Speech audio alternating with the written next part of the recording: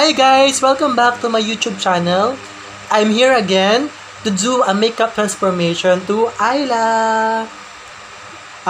Actually guys, si Ayla po ay isang runway model. Mahilig po siyang sumali sa mga runway kahit natatalo po siya.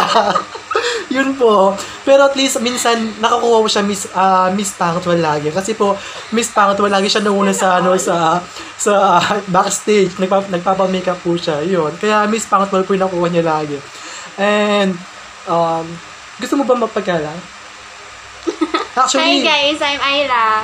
Actually si Ayla guys, kasama ko siya sa trabaho. Magmi-makeup po kami for makeup transformation. Okay guys, let's start. Guys, maglalagay na po kami ng moisturizer po.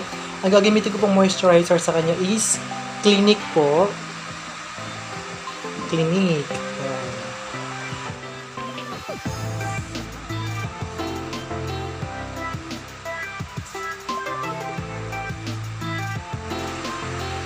Lalagyan lang po natin sa buong mukha po niya yung moisturizer. Patuyin muna natin yung moisturizer po. Okay. Next po, lalagyan na po natin siya ng concealer po. Ang gagamitin ko pong concealer sa kanya is Natractor po. Ayan, Natractor po siya. Ayan. So, apply ko lang po yung Natractor sa mukha. Sa face po niya. I-blend ko muna po using sponge. Tapos po, lagyan din natin sa leeg para po magpantay po yung sa face niya tsaka sa leeg po para hindi po maitim. Then po, lalagyan ko na siya ng concealer. Ang gagamitin ko pong concealer sa kanya is sa Lady.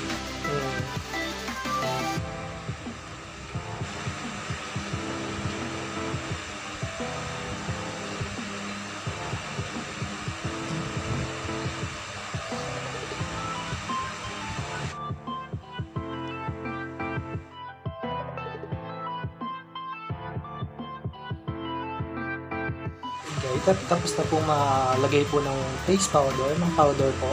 Ngayon, let's go to eyeshadow. I'm gonna put eyeshadow. Maglalagay po muna ako ng base sa kanyang mata, sa eyeshadow ng light color po.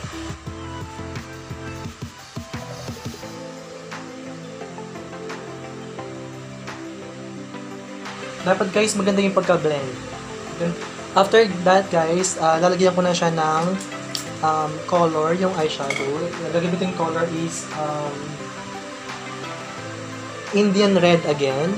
Itong guys, itong parang color orange siya.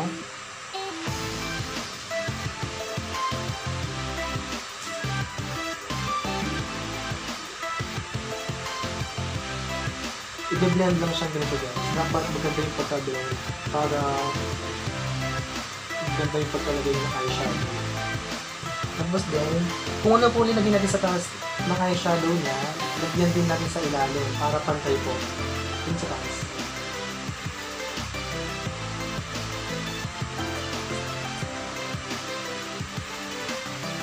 Lagyan po natin siya ng gold. Ito.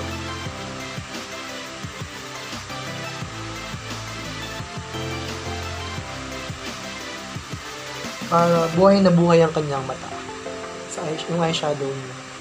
Para po mas maganda yung eyeshadow niya, lalagyan ko po ng glittery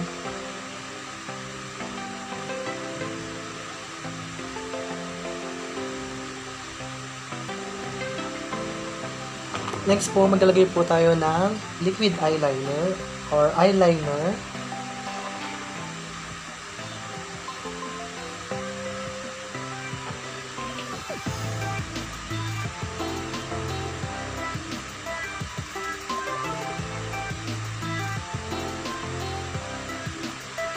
Lagyan din po natin ng black sa gilid.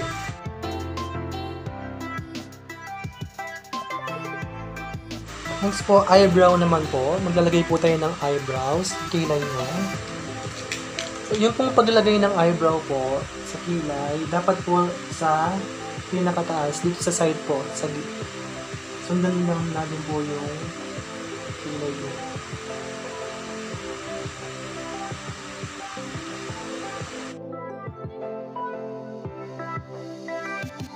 Talagyan po natin siya ng eyelashes.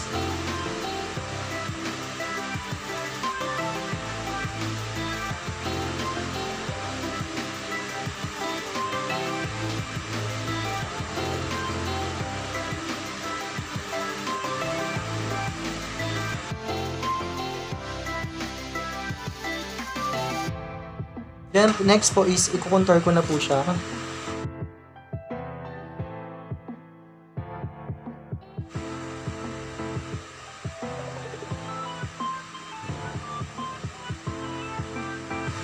Next po, lalagyan natin siya ng mascara po. Mascara. Clinic din po yung mascara. Yung mascara ang gagamitin ko po. Mayaman po tayo. Tsaka.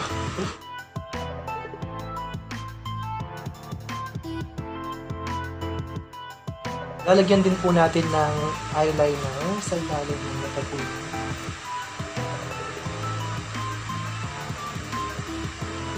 Kalahati lang po ilalagay ko.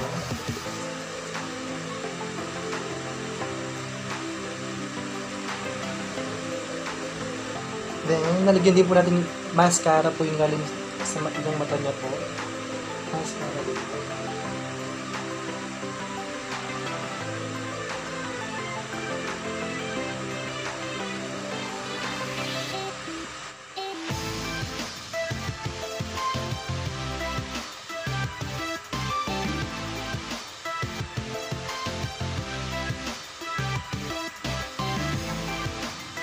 Next po is nose line naman po talaga natin.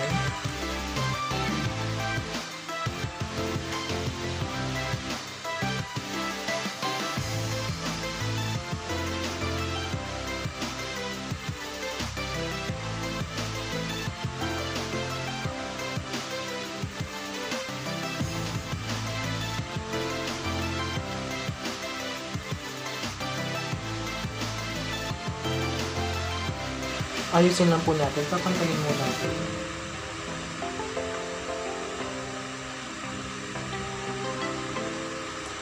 Then po, next po, maglalagay muna tayo ng blush on. Gagamitin kong blush on is NARS po. NARS.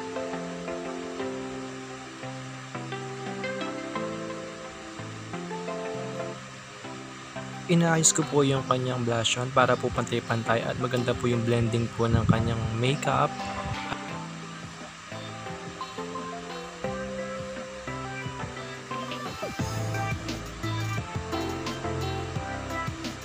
Dinadagdagan ko po yung liquid eyeliner sa kanyang mata para po lalong ma-emphasize or ma-enhance yung tingkad ng kanyang mata para po buhay na buhay po yung eyeshadow po. Then po, pagkatapos po, nalagyan natin ng gel brow po.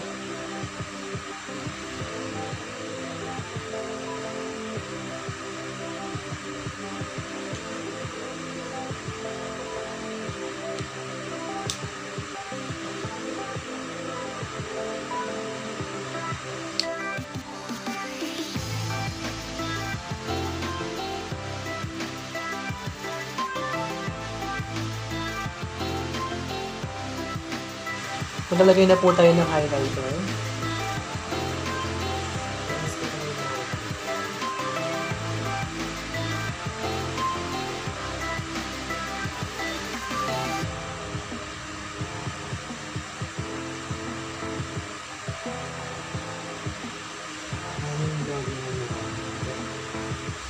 Then po, lalagyan ko na po siya ng lipstick po. Lip liner ko muna po siya.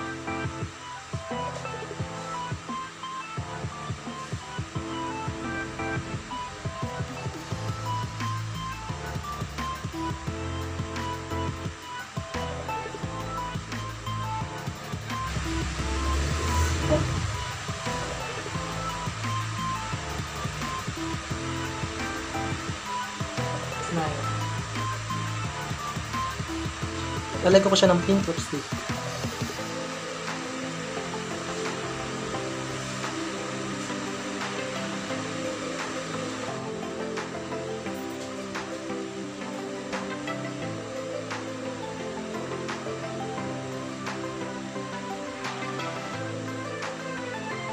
Please don't forget to subscribe my YouTube channel, Sir Paul TV, and share and click the notification button below para po lagi po kayong updated sa mga videos ko po. Thank you po.